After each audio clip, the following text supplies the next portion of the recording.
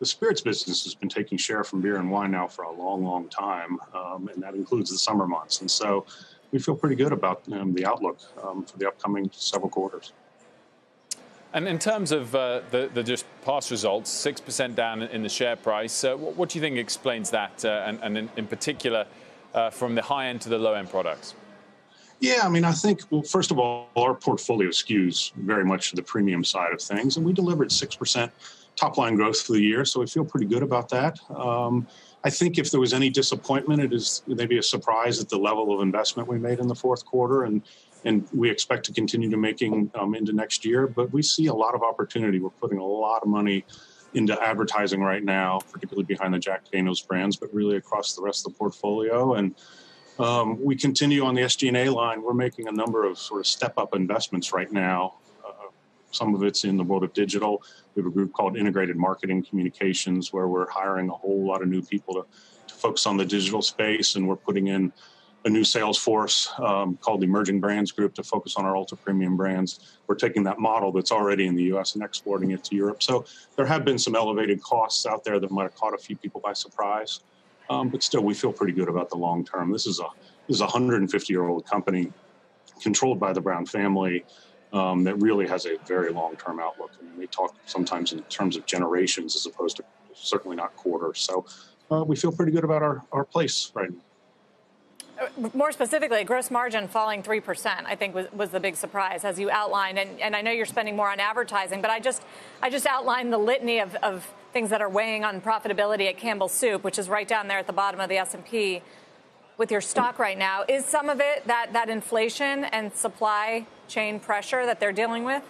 Yeah, I mean, the gross margin pressure, we've been under that for 3-4 years now.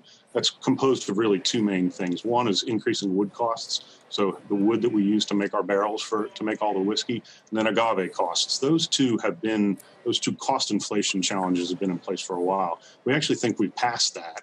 And we expect some of those costs to actually go the other way. So there'll be tailwinds as we move into next fiscal year. We are not seeing the same supply chain challenges that I've heard about in some of the other CPG companies. We are seeing some pressure on our glass side, that we have had to lower inventories a little bit, but it's not at the point where it's, I call it a financial challenge for us yet. Where are you at the moment on pre-made cocktails? Yeah, well, I've seen some of the other interviews you've all done. The RTD business has exploded over the last year. It's a business. I mean, the Jack Daniel's and Cola, Jack and Ginger business is a 12 million case business around the world. 85% of that is outside of the United States. And so we have a very big RTD business in Germany and Australia and pockets all over Europe. And then we have an 8 million case new mix business down in Mexico. So that is our biggest RTD business.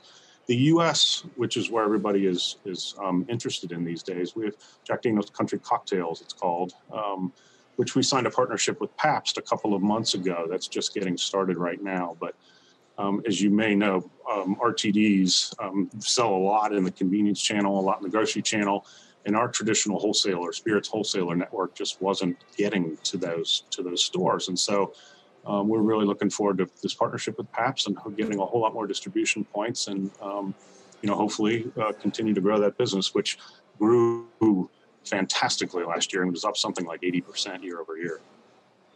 Big Jack and Ginger fan here, Lawson. I have to ask you about the European tariffs on whiskey and bourbon. As a sign of good faith, they stopped that 25% tariff, which was in retaliation for the steel and aluminum tariffs that the Trump administration put on Europe, though it's not clear that the Biden administration is going to reverse that steel and aluminum tariff. So what are your plans right now, given that uncertainty and potentially massive tariff, which was set to rise to 50%?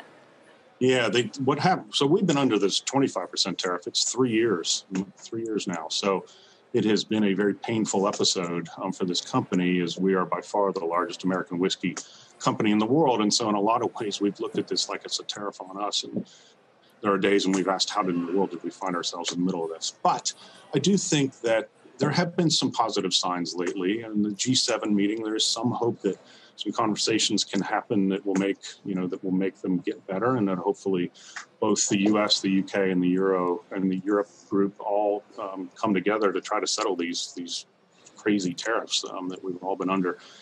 We'll see. I've expected this to go away several times over the last 3 years, and it hasn't happened. I haven't been right yet, but we're only hopeful that cooler heads will prevail.